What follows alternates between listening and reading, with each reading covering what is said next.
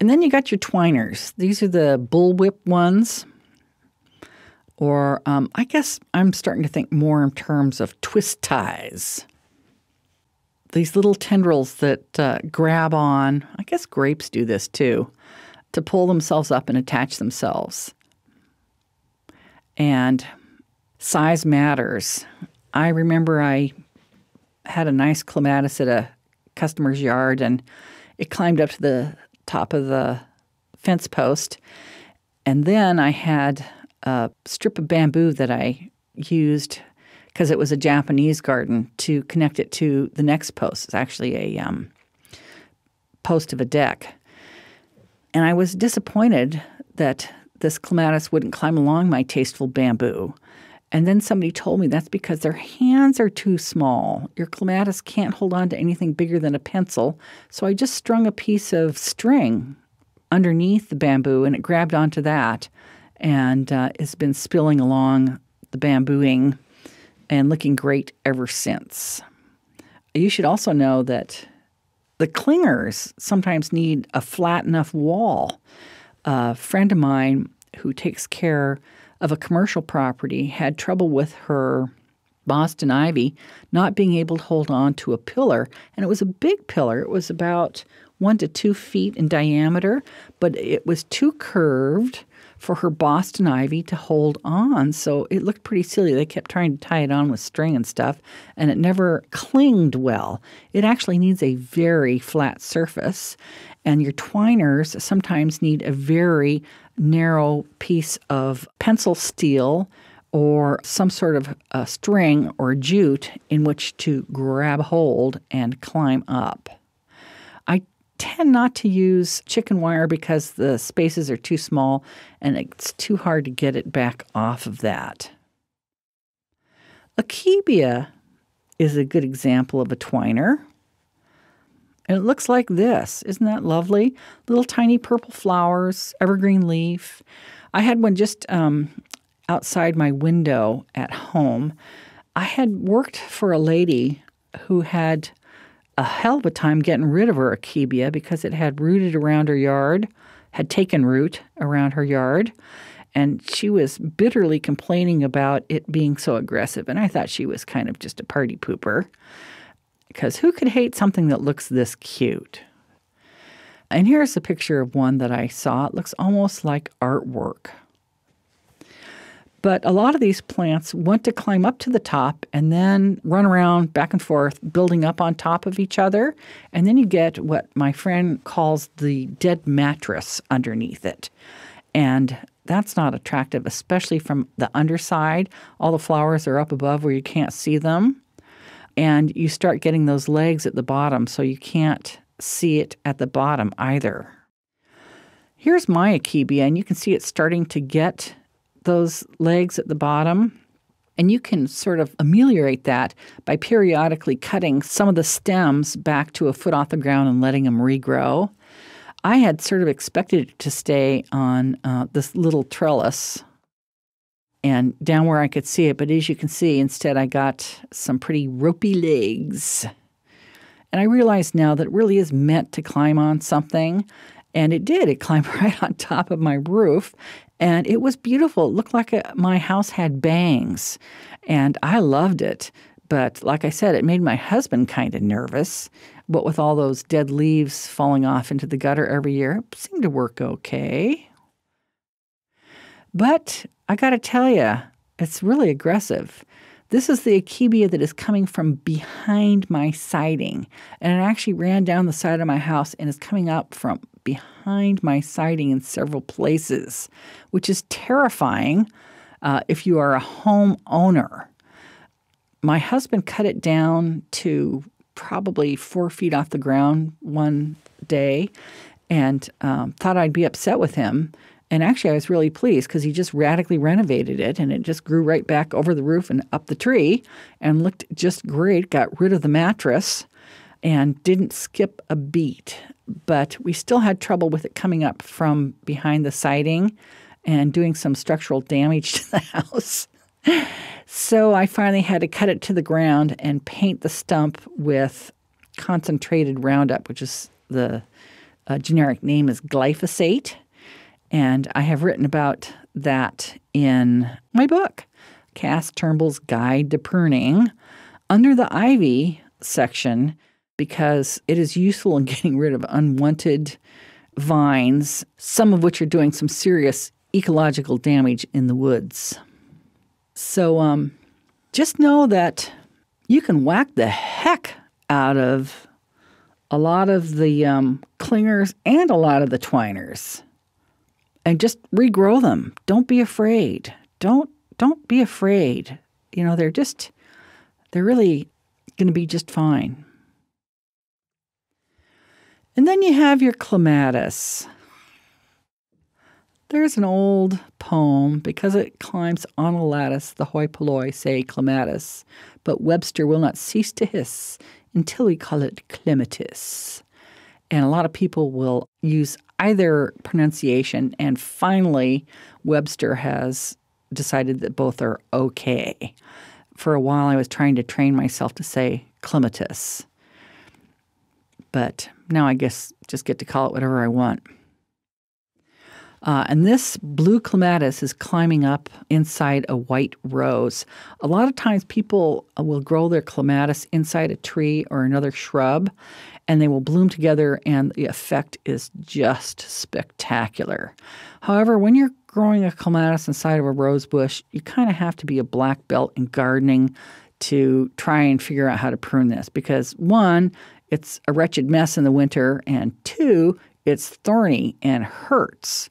And 4, you can't just leave it. You got to keep on top of it. And I guess 5, you need to know what kind of clematis you have and prune it accordingly if you want it to bloom the same time as your rose does. So clematis are extremely tough most of the time, well, at least with regards to pruning. And you're not going to kill your clematis by pruning it hard. I should mention that there is a disease called clematis wilt that gets them, and it looks just like they wilted, in fact. It gets in on a broken little bit of stem and will kill the plant from there up. So you are not spreading it with pruning, because if you cut something off, there's no up for it to spread to. So a lot of times people will prune their clematis, and then 3 weeks later it dies. They think they didn't sterilize their tools, or they did something wrong, and they really didn't. But it can be a heartbreak for clematis growers. What else should I say about clematis? They also defy careful pruning. If you've ever tried to take out the weak wood, like they said, it's like trying to prune a skein of yarn, and every time you tug and pull on it and you think you have a dead bit, it's attached to a live bit, and as you're pulling on it, you break a bunch of the live stuff, and it's really very nerve-wracking and kind of nightmarish. Which doesn't mean you shouldn't grow them. Sometimes people think I'm again vines, and I'm not. They really add that extra special ooh-ah garden effect to your landscape that is hard to get without a vine.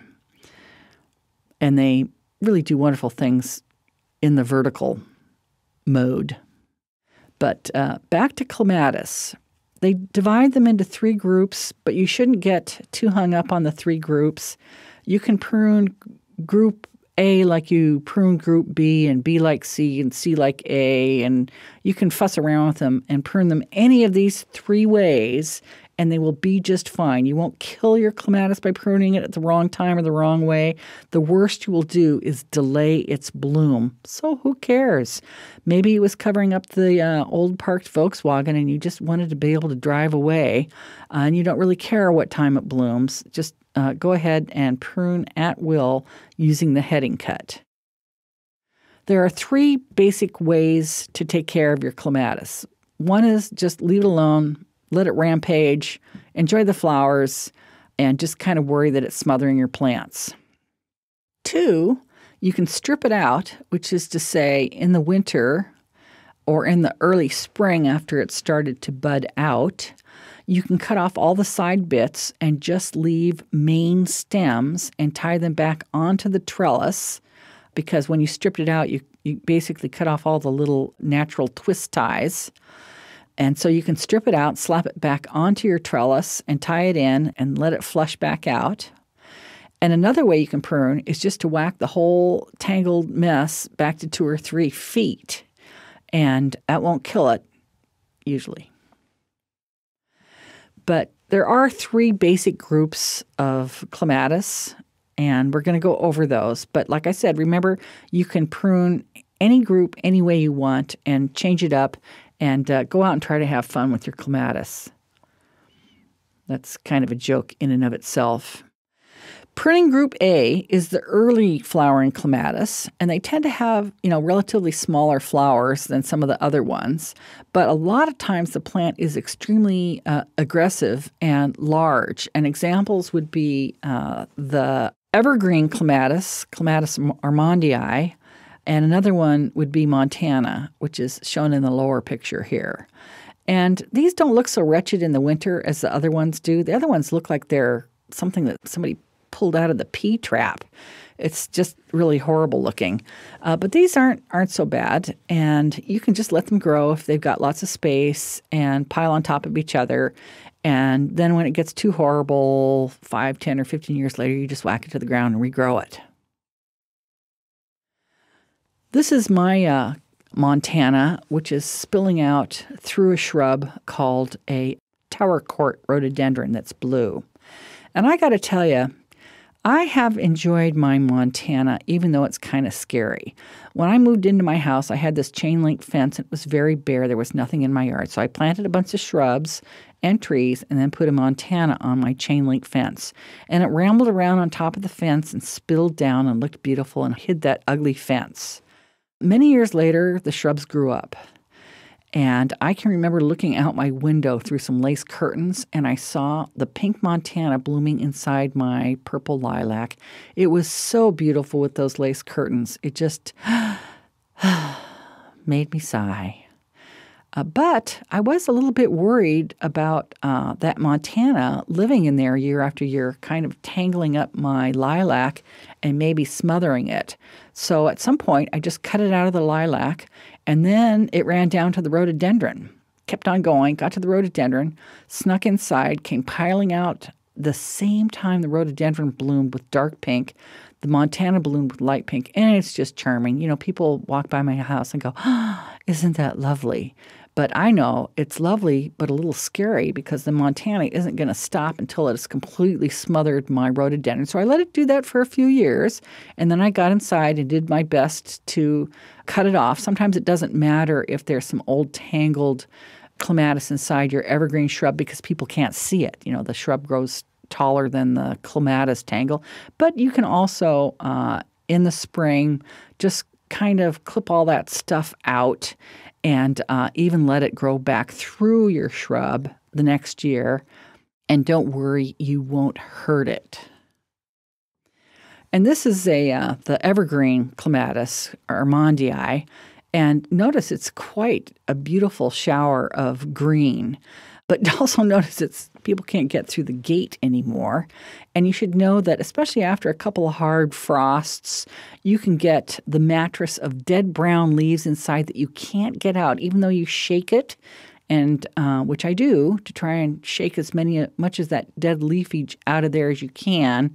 Occasionally it just builds up on itself and is too horrible, in which case you just take out your loppers and you cut it 2 to 4 feet off the ground and wait for it to regrow its fresh, beautiful new self. But the annual maintenance is let it grow. Don't bother. In summary, don't prune it for many years. When it gets too horrible, cut it to a couple feet off the ground. And it's best if you do it after it's through blooming, and then it will bloom next year. If you prune it and do this hard pruning with the heading cut before it blooms, it won't. It's that simple. So if your heart is not broken because it's skipping a bloom cycle, do it when you feel like it. Just know that when you cut something way, way back, it can be pretty scary. You don't want to do it when it's too young. It seems like clematis, when they're little teeny babies, which is their first few years, up to about 5 years old, they just die from the slightest footstep of a dog, you got a dead clematis. So I tend not to monkey with them when they're too young. And if you wait till they're really too old and those ropes are really big, the chances of it surviving is not as good. And what do I mean by really big? I wonder what the biggest clematis stem I've ever seen. An inch, maybe 2 inches. So for best results, as I say, don't prune it when it's too young or too old, but just right. This is what it looks like. A child could do it. Group B, or sometimes it is referred to as Group 2, are the early large flowered clematis, and they have enormous flowers. They overlap with the A's. By the time the A's are finished blooming in April, the B's have started, and they bloom April to June. Some of them are repeat bloomers. And these are the ones that are really nerve-wracking. And you have to be a pretty dedicated gardener to keep up on these.